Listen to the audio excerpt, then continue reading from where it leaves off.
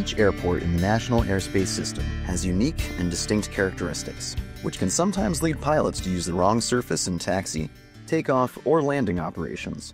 Let's take a look at some of these tricky areas from the flight deck.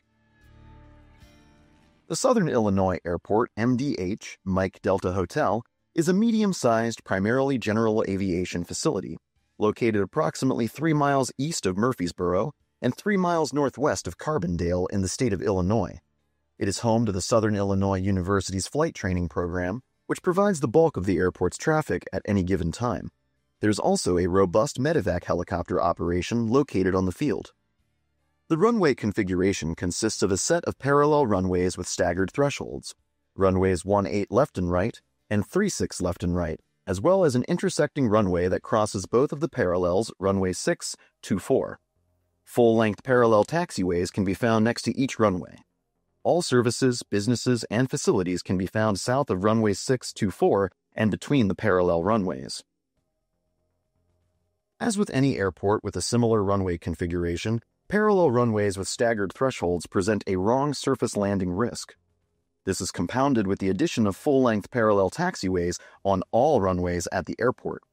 Pilots inbound to MDH for the first time need to be aware of this and ensure they are utilizing the correct surface as cleared by air traffic control.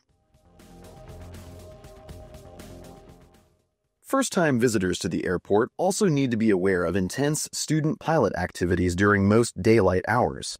There are special night flights on Monday, Tuesday, and Thursday evenings as well. The university also sponsors a flight team that practices at the airport, normally on the west side. There are 2 hotspots on the airport, located at the intersections of runway 624 and taxiways Alpha and Charlie. The hotspots both highlight the same issue, but at different locations. Aircraft cleared to taxi to either of the 18s via Bravo and the corresponding parallel taxiway and told to hold short of runway 624 have missed the hold short markings on the taxiways and the corresponding above-ground signage. This results in the aircraft crossing runway 624, which may or may not be active. To avoid this situation, first remember that you must have an ATC clearance to cross any runway, active or not.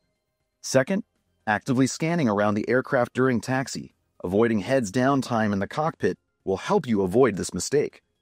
Third, complete understanding of your taxi clearance, including route, turns, and hold short instructions before you taxi will also help mitigate this issue. Not listed as a hotspot, but somewhat related, is the situation in which aircraft are cleared runway 6, taxi via Bravo, hold short runway 18 right, 36 left.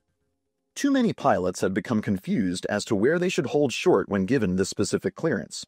Even though they are taxiing to runway 6, the instruction is to hold short of runway 18 right, 36 left, and that hold short line is located a considerable distance from the approach end of runway 6 on taxiway Bravo.